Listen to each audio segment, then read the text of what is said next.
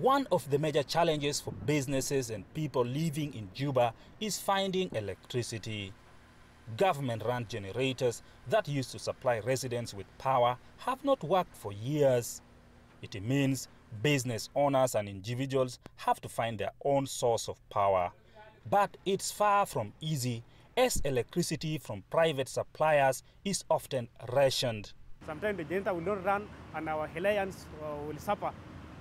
Where we have the clients complain too much about where there's no power.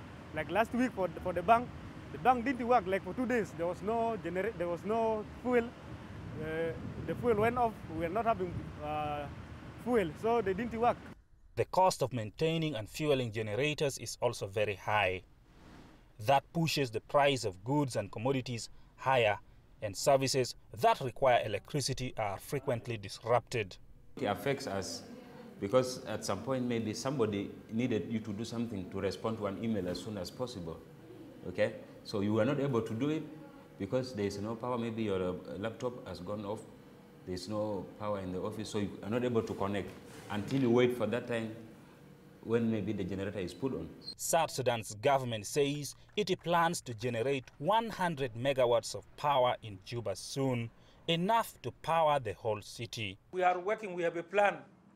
We have a plan to light Juba by August 2018. This is where the problems will be solved.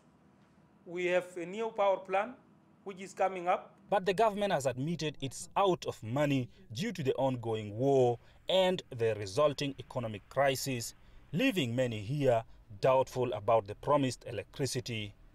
Juba has an agreement to start receiving electricity from Uganda. That hasn't started yet, and with the civil war in South Sudan, it might still take some time for electricity to come to the country. Oyet, CGTN, Juba, South Sudan.